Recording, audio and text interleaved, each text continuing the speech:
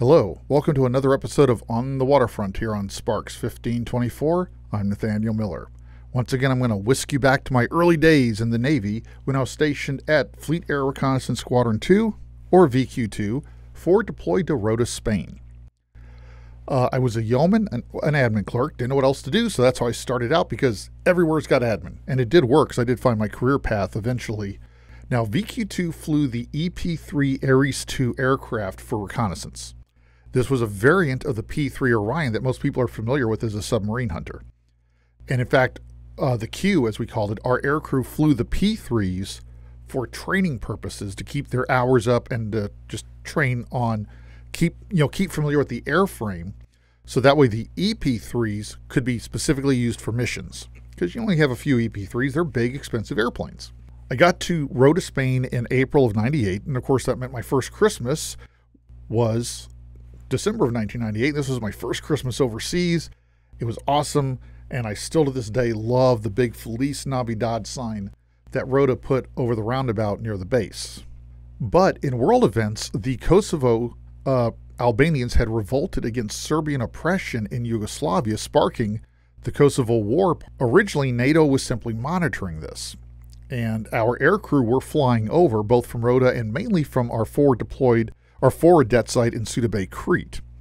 It wasn't a big deal in that we were just monitoring and keeping an eye on the situation, but we also knew that there was a real risk. I mean, come on, our aircrew were flying over a combat zone.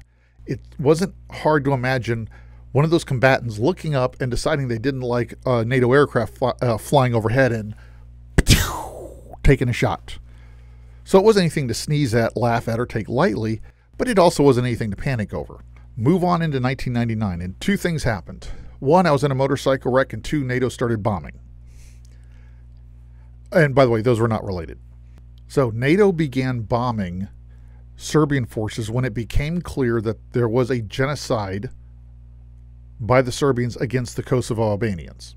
At this point, of course, now our aircrew are going into combat.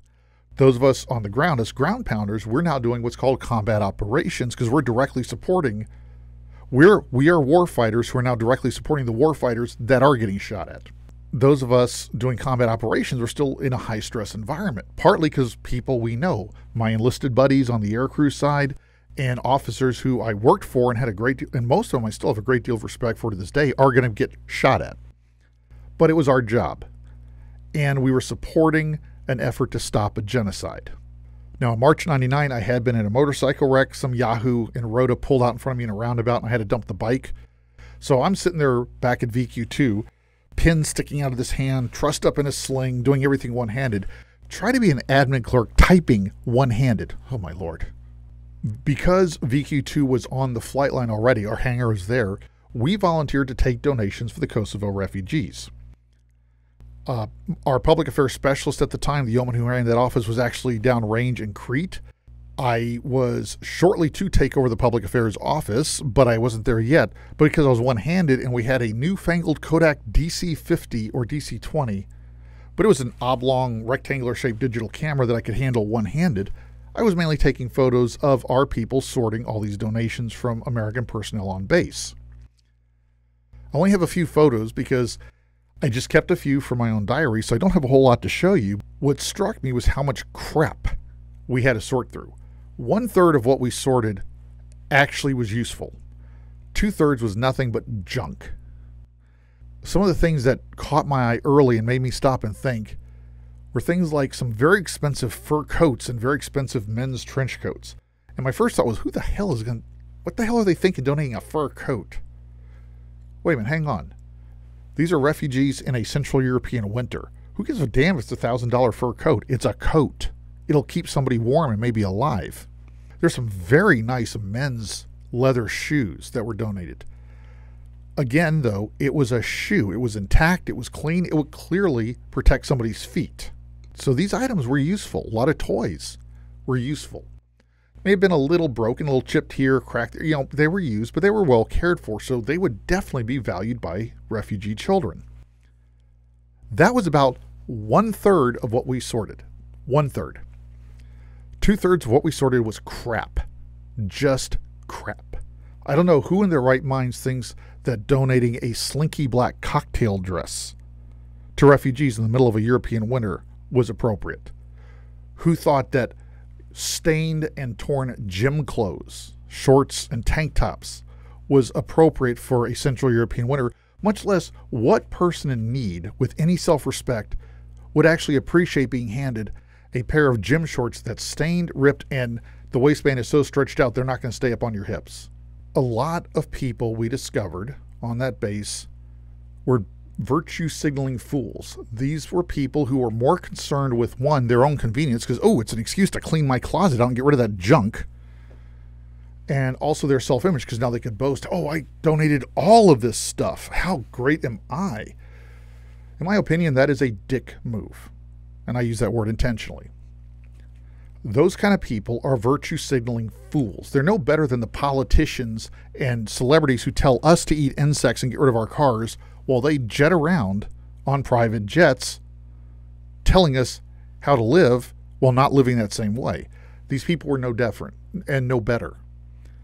And it disturbed me back then. It still disturbs me to this day. These people that donated things like the slinky black cocktail dress, toys that were shattered and broken apart and couldn't be used by anybody, clothing that might be intact but is stained and dirty and just it's more fit to be used as a rag.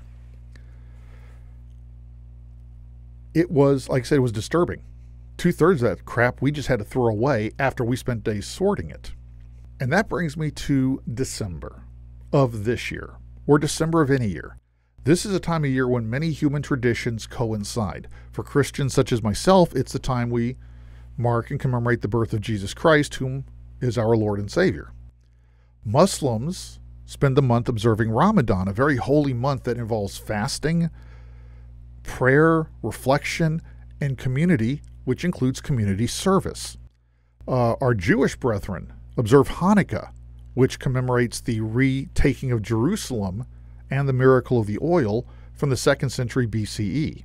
Pagan and Celtic peoples observe the winter solstice. And on and on. Go around the whole planet.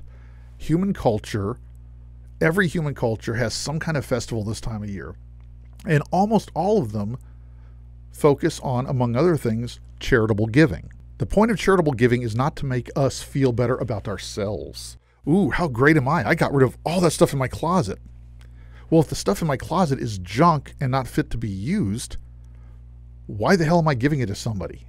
That does nothing for them. Maybe makes me look good, but who the hell cares if I look good if what I gave is useless? Be mindful this time of year about what you give. Now, I love supporting thrift stores, partly because it is a simple way for me to take items that I'm never going to use again, but that are useful. They're clean, they're in decent condition, and they're useful, and give it to an organization that can sell it and get a good price. It's December. If I have gym clothes that are clean, that are in good shape, yes, I could donate those to a thrift store. They may not sell them this time of year, but they can sell them in the spring and get a good price. So thrift stores are a great way to donate a lot of items at once, as long as those items are in good condition. But if you're supporting a charity that's helping people on the street directly, why are you going to give broken toys? Why would anyone give a slinky black cocktail dress? People on the street need coats, shoes, pants, and shirts that fit and are clean and intact. Children on the street need food. If they have toys, they need toys that are intact, clean. Charitable giving is about looking outside of ourselves to see the need that's actually there, and not something that satisfies our own convenience. I said I've never forgotten that lesson from living it back in 1999. And that is and for years that has been in the back of my head here as Kris Kringle's critically cautionary Christmas carol.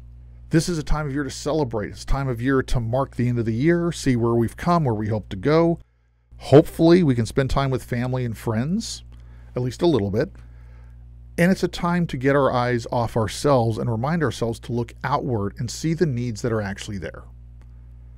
Don't let charitable giving, especially this time of year, but all through the year, don't let it be an excuse to get rid of crap.